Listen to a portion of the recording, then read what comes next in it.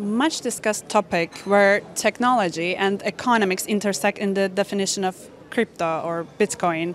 As a computer scientist and entrepreneur, do you think is it digital gold or security, or it's just simply a valuable investment tool at this moment?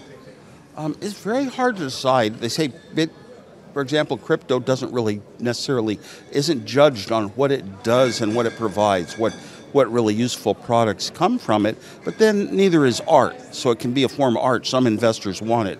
Bitcoin is the only one that's truly amazing. Who owns Bitcoin? Who developed Bitcoin? It's not controlled by anyone. It's all spread out mathematically. All it is a set of mathematics, and I see that as a useful tool even to deciding things like elections and much more in our life. We are seeing that AI research is growing under 5 companies. And many authorities are saying that this poses a big risk in the future. What is your opinion on this? I am very skeptical. We need to watch it very carefully because unlike a lot of prior technology advances, it's hard to predict what we're going to get sometimes from AI, but it doesn't really think for itself. It isn't what's going to move the world forward like scientific research and publications.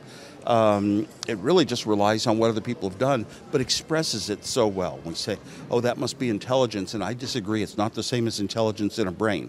It is very useful to us, as all computers are. It's sort of the high end, the state of the art of computers doing things for you, but when they make mistakes, it's disastrous.